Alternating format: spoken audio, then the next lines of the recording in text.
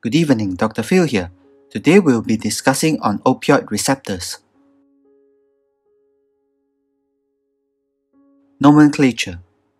The new nomenclature for the Mu or OP3 receptor is MOP. Endogenous ligand is beta-endorphin, endomorphin 1 and 2, leu and met-enkephalin and dynorphin. MOP receptors are located peripherally at sites of inflammation, pre- and postsynaptic neurons in the spinal cord, periaqueduct gray matter, limbic system, caudate putamen, thalamus, and cerebral cortex. The new nomenclature for kappa or OP1 receptor is the KOP receptor. Endogenous ligand for this receptor is dynorphin, beta-endorphin, leu and met-enkephalin. KOP receptors are located at the nucleus raphe magnus in the midbrain, hypothalamus, and spinal cord. The new nomenclature for the delta or OP2 receptor is DOP. Its endogenous ligands are leu and met-enkephalins, beta-endorphin, and dynorphin. DOP receptors are located at the olfactory centers, cerebral cortex, nucleus accumbens, caudate putamen, and the spinal cord. The new nomenclature for the orphan or ORL1 receptor is NOP. Endogenous ligand, orphanin FQ or nociceptin. It is located in the nucleus raphe magnus, spinal cord, and efferent neurons. Endogenous ligands for opioid receptors. The endogenous opioid system consists of several families of opioid peptides that act at opioid receptors, which includes endorphins, which are derived from proteolytic cleavage of pro-opiomelanocortin, enkephalins, which are derived from proteolytic cleavage of pro-enkephalin. It includes leucine and methionine enkephalins. Dynorphins, which are derived from proteolytic cleavage of pre-pro-dynorphin. Nociceptin, derived from pro-nociceptin or orphanin FQ. It is a ligand for ORL1 receptor. The N-terminal amino acid is phenylalanine rather than tyrosine, and this probably confers selectivity for the ORL1 receptor. Endomorphins includes endomorphin 1 and 2. It has several differences with other opioid peptides. Endomorphins are tetrapeptides rather than pentapeptides or larger peptides. The second and third amino acid in the skeleton of endomorphins differ from glycine. Endomorphins have a primary amide functional group at the C-terminus. Endomorphins has the highest affinity and a remarkable selectivity for the MOP receptor of all known mammalian opioids in the opioid peptide family. No precursor peptide or gene has been identified for endomorphins. Similarity of endomorphins with other opioid peptides. Endomorphins have the tyrosine and phenylalanine residues present in other opioid peptides. At least 15 endogenous opioid peptides have been discovered, which vary in length from 5 to 33 amino acids. They function as neurotransmitters, neuromodulators, and neurohormones. Enkephalins, dynorphins, and endorphins have either the met or leu enkephalin pentapeptide skeleton at their N-terminus. This is crucial for analgesic activity at opioid receptors. The remaining peptide chain that differs between enkephalins, dynorphins, and endorphins determines the affinity for different opioid receptors as mentioned above. It is probably by chance that the opium poppy synthesizes morphine, which structurally resembles the tyrosine residue present in some endogenous opioid peptides, such as beta-endorphins, enkephalins, dynorphins, and endomorphins. Roles of the endogenous opioid system. It is important in regulating responses towards pain, pleasure, emotions, and stress. It is involved in the modulation of thermoregulation, breathing, neuroendocrine function, GI motility, and immune responses. Examples of analgesia driven by the endogenous opioid system includes stress-induced analgesia, placebo-induced analgesia, and conditioned pain modulation. Stress-induced analgesia is implemented by the same higher brain centers bearing MOP receptors and occurs during stressful conditions. For example, soldiers do not feel pain initially after sustaining wounds during the heat of battle, as the endogenous opioid system is activated under stressful conditions. Regarding placebo-induced analgesia, the reduction of pain resulting from an expectation of pain relief is caused by activation of the endogenous opioid system, which is shown by fMRI and PET scans in the brains of subjects receiving placebo, described as an analgesic.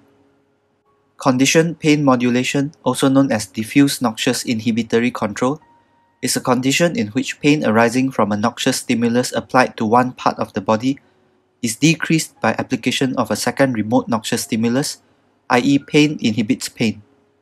CPM is caused by activation of descending inhibitory pathways by higher brain centers. Tapentadol is an opioid that induces analgesia through activation of descending pathways. Opioid receptors belong to the G protein, GI or G0 coupled family of receptors. G protein coupled family of receptors are a large protein family of receptors, also known as metabotropic receptors, found in cell membranes. These receptors has an extracellular N-terminal and intracellular C-terminal and consist of 7 transmembrane domains. G proteins are guanosine nucleotide binding proteins. They form a part of the GTPase enzyme family. They are bound to the intracellular surface of GPCRs. Subunits of G proteins include alpha polypeptide subunit, which binds to GTP, beta and gamma polypeptide subunits, which anchor the G protein inside the cell membrane. Mechanism of action of G protein coupled receptors. Number 1. GDP molecule is bound to the alpha subunit. Alpha subunit is bound to the beta gamma unit. Number 2. Binding of the ligand to the GPCR activates it. Number 3. GDP is replaced by GTP. Number 4. GTP activates the G protein. Number 5. Alpha GTP subunit diffuses away from the GPCR to interact with effector proteins. The effector protein target is different for each type of G protein. Number 6. Alpha subunit hydrolyzes the GTP to GDP once the interaction with the effector protein has occurred, and a phosphate molecule is released. G protein complex then binds with the GPCR again, and the cycle repeats. In addition to their coupling to second messenger systems mentioned above, G proteins can also be directly coupled to Rho kinase systems and ion channels. G protein coupled receptors are involved in cellular signaling and signal transduction cascades for many hormones and neurotransmitters. Action produced from these receptors are typically indirect, slow, complex, prolonged, and widespread. Opioid receptor activation results in inhibition of intracellular adenyl cyclase via G protein coupling. This results in decreased cyclic AMP. Hyperpolarization of cell membrane occurs due to opening of postsynaptic potassium channels. Increased potassium conductance results in hyperpolarization of the cell membrane. The cell becomes less likely to fire action potentials, and there is reduced neuronal excitability. Opioid receptor activation also results in inhibition of neurotransmitter release by inhibiting the opening of voltage-gated calcium channels. Other actions include activation of mitogen-activated protein kinase, extracellular signal-regulated kinase, protein kinase C, and P13K AKT. Although generally speaking, opioids produce inhibitory cellular effects, opioids also increase the activity of some neuronal pathways. Opioids increase excitation of projection neurons by suppressing the activity of inhibitory interneurons that tonically inhibit the projection neurons. Unusual features of opioid receptors compared to other G protein coupled receptors. There are more types of endogenous opioid agonists, 20 or more, compared to the number of types of opioid receptors, which are only 4. The more common pattern is the number of types of receptors outnumber the number of types of endogenous agonists. For example, serotonin is a single mediator interacting with many receptors, about 14. Another unusual feature is all 4 opioid receptors coupled to the same type of G protein. Opioid receptors therefore activate the same spectrum of cellular effector mechanisms. Other G protein receptor families typically couple to different types of G proteins and thus give rise to different cellular responses, for example muscarinic receptors. The third unusual feature is MOP receptors are claimed to exhibit bias. Bias refers to a phenomenon where different ligands acting on the same opioid receptor can elicit different cellular responses and differential receptor trafficking. G protein biased MOP receptor ligands are claimed to demonstrate a reduced side effect profile in comparison to morphine, which is unbiased. Distribution of opioid receptors. Opioid receptors are distributed widely throughout the central nervous system as shown below in the table. Endogenous ligands active at opioid receptors function as neurotransmitters, neuromodulators, and neurohormones. Opioid drugs exert their effects via complex interactions at various receptors at different sites. Due to the wide distribution of opioid receptors, drugs acting on them produce wide-ranging effects, some of which are desirable and some are not. Although all four types of opioid receptor mediate very similar effects at the cellular level, it is the anatomical distribution of different opioid receptors across the CNS that causes different behavioral responses when each type of receptor is activated. Some opioids or their metabolites also act on non-opioid receptors. For example, methadone acts at the NMDA receptor. Cellular effects. For MOP receptors, analgesic actions of morphine and most other opioids is related mainly to agonist activity at the MOP receptor. Analgesic effects are mediated by MOP receptors located at supraspinal, spinal, and peripheral regions. Most are located supraspinally. Other effects of opioids are also related to activity at the MOP receptor, which includes respiratory depression, pupillary constriction, reduced gastrointestinal motility, euphoria, sedation, and physical dependence.